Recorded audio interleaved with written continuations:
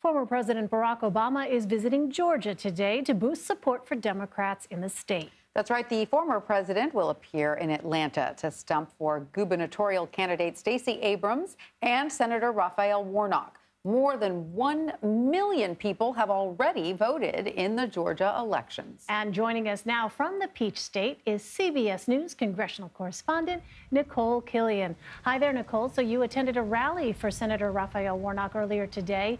What was that like, and to what extent did the senator discuss his upcoming rally with former President Obama? Yeah, that's right. Good to be with you guys. And we are in Dalton, Georgia, which is just a stone's throw away from the Tennessee border. So we're talking northern Georgia here, a really small community that has really grown in terms of the Latino population here. And that's primarily who the senator was targeting in his remarks today, along with other Democratic voters, encouraging them to continue to vote early. And of course, this all comes in advance of the rally that he will hold later today with former President Obama and Stacey Abrams. He talked about that upcoming rally and why it's important to him. Take a listen. President Obama is someone I've known for years.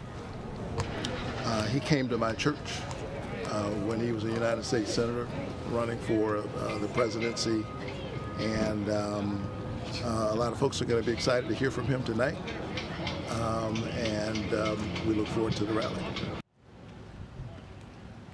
Now, the senator was also asked if he would be willing to campaign with the current president, President Biden, whose approval ratings aren't too great here in Georgia. But the senator continued to emphasize his relationship with the former president, again, in terms of why it's significant to have him in the Peach State here today. And, of course, this all comes just a day after Majority Leader Chuck Schumer made those comments to President Biden on a hot mic, saying that he believes the race in Georgia is going downhill. Well, Senator Warnock dismissed that, basically saying that, he is confident that he will be victorious in this race, that he will win, and not expressing any concern about the leader's comments, at least thus far. That's right. And Nikole, the senator's rally did also take place after a second woman came forward to allege that his opponent, Herschel Walker, paid for her abortion, encouraged her to have it. How is Senator Warnock responding to these latest controversies involving his Republican rival?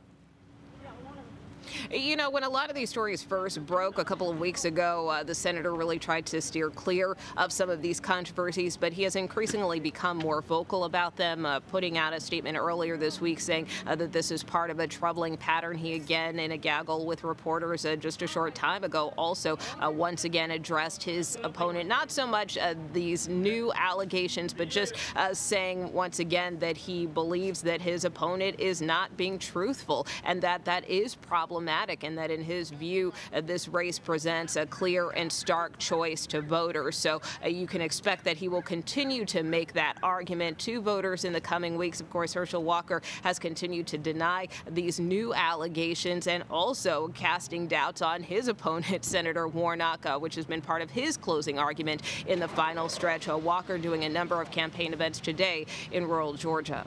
As we've mentioned, former President Obama is rallying in Georgia tonight to bolster support for both Senator Warnock and Stacey Abrams. What do we know so far about the event? Well, we certainly expect it to be largely attended. This will be happening right outside of the metro area. And, really what we have seen with the former president is that this really will kick off what will be a pretty robust midterm swing, at least this weekend. He will not only be campaigning here in Georgia tonight, but also he will be in Michigan and Wisconsin over the weekend, as well as Nevada early next week. And so this is really about trying to close the deal for Democrats, really try to turn out the base in this final week and a half before Election Day. All right. Well, Nikole Killion there in Georgia reporting for us. Thank you so much. You bet.